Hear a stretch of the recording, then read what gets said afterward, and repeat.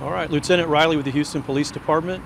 We're assisting with a motor vehicle fatality investigation near the Gulf Freeway at 610 interchange. It's kind of a complex scene, so I'm going to be referring back to my notes.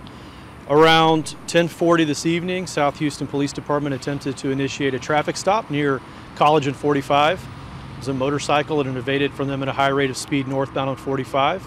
Their officers pursued.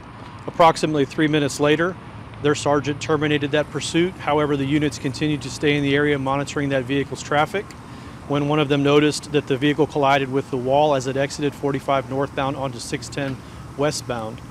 Unfortunately, the driver of the motorcycle went over the guardrail and landed on the main lanes of 45 southbound, and the motorcycle continued on that exit ramp and ended up somewhere around Wood Ridge and 610 Service Road. South Houston officers arrived on the main lanes and began rendering aid to that person. Our officers arrived around the same time, called for the Houston Fire Department. They took over life-saving measures. However, ultimately that individual was deceased on scene.